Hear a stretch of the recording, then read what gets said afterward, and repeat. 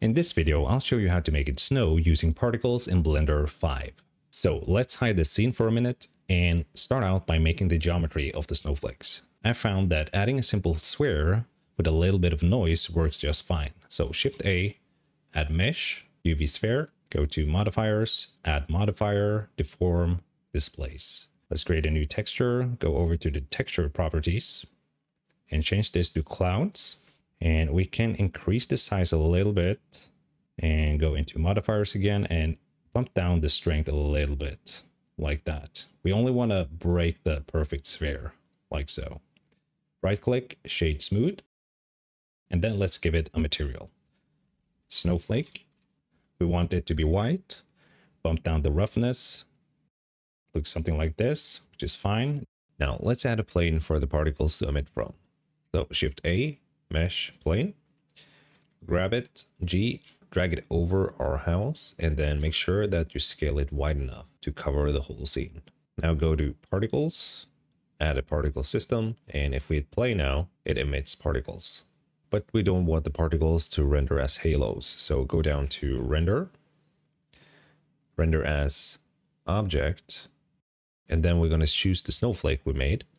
And if we look through the camera view, we can see that the snowflakes are quite big. So I'm going to scale it down a little bit, 0.01 maybe. And then to make it more realistic, we're going to add in some scale randomness. And this will just make the size of each snowflake a little bit random.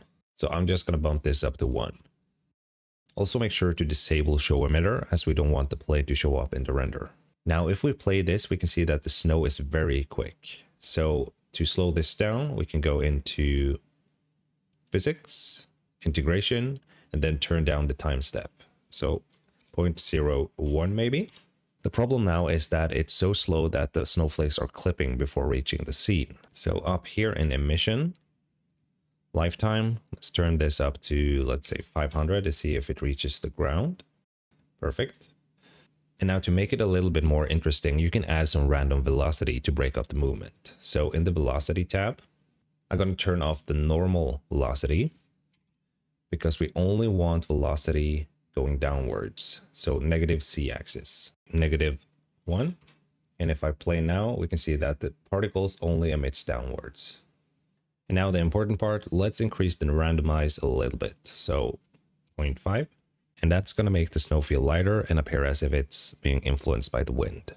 Now, before rendering, in the emission tab, increase the number if you want more particles or decrease it if you want less. So we want a little bit more, so let's say 10,000. And we don't want to waste time waiting for the snow to enter the scene. As you can see, the snow doesn't enter the screen before 60 frames. So go to the cache tab and hit bake. Now we can start the animation at a frame where the scene is already filled with snowflakes and render from there. So let's say 100. Now in the render settings, make sure motion blur is enabled. The default value is usually fine, but if you have a very long motion blur like this, you might want to lower the value. If you feel you don't have enough motion blur, then you can increase it. I'm going to lower it down a little bit. And then set your desired render settings, go to render, render animation. Now grab a cup of coffee and come back when the render is done.